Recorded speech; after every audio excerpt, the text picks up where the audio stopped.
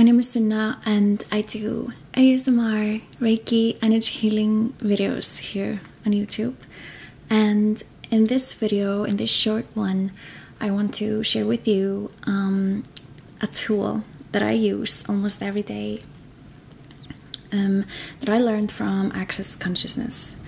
It's called Interesting Point of View, and what I want to talk about is the concept of how everything that we do, everything we create, and how our life appears in front of us has to do with and is built upon and shows up because of our collection of points of view about how everything should be, is, what is good, what is bad, what you're supposed to do, what you like, and everything like that. So a point of view doesn't have to be I like blue, I like the color blue.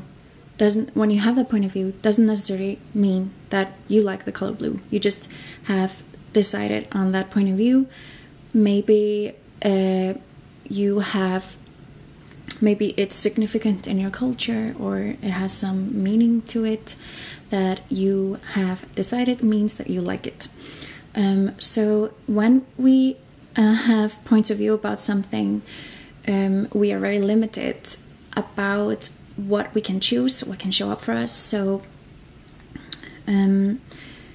let's say you're watching a show, there's a fight scene, and you just get all this energetic charge, you're uncomfortable, a lot of energy is coming up for you, or even triggered.